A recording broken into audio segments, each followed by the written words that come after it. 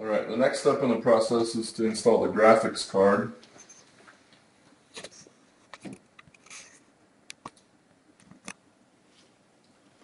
For this particular build, we're going to be installing a Radeon HD 6850 card.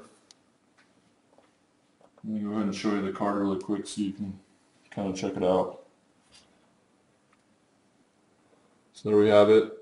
There's the one side with the fan. There's the back side. You want to pay close attention to this. This card, see how it's kind of double wide? It's actually going to take up 2 slots on the back of your case. So you'll have to remove 2 of the panels in order for it to fit. Some graphics cards only have 1. It'll only be about that thick. This one has 2, so we want to make sure we give ourselves enough space. So I'm going to go ahead and get the case ready for the graphics card.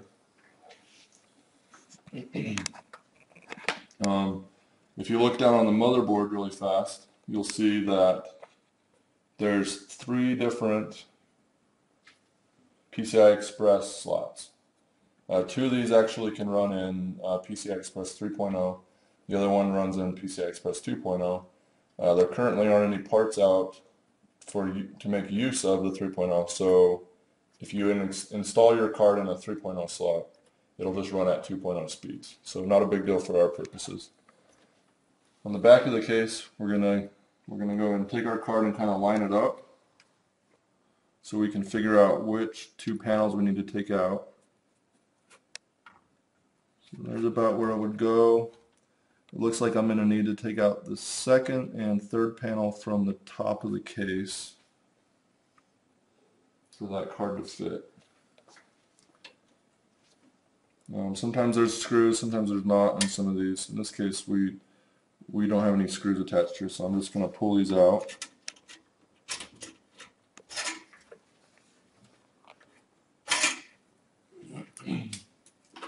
So that's now out of the way.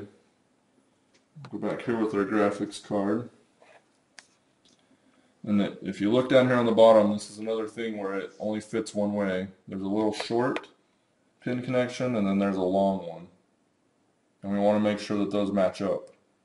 The short one actually is towards the back of the case. You can see here. There's the short one, and then we have the long one. So make sure that those line up, and they're going to slide right down into place. So there's only one correct way for this to go in. Let me go ahead and get it lined up. So I'm kind of in the grooves. I haven't pressed it down yet, but it is in place. It's lined up with the back, and now I'm just going to press it down until it goes all the way down. You kind of hear it lock in. You'll kind of know that it's all the way down. You'll also notice that it is now flush with the back panel of the case.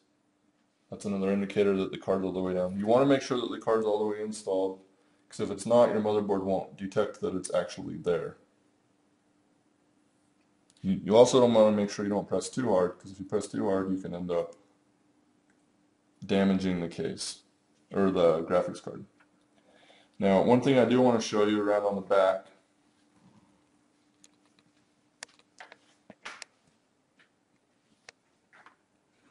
down here on the bottom, there's this little locking piece. I don't know if you can see it here. It actually moves. So I move that in, I will unlock it. This actually will lock your graphics card into place. I'm going to go ahead and lock it, and now the card's secure there. And then I'm going to place up here on top, I'm going to place 2 screws in here to secure this portion of the card in place.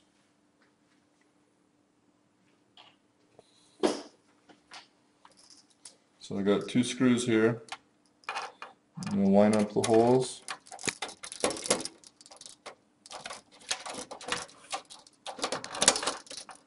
And we just tighten it down.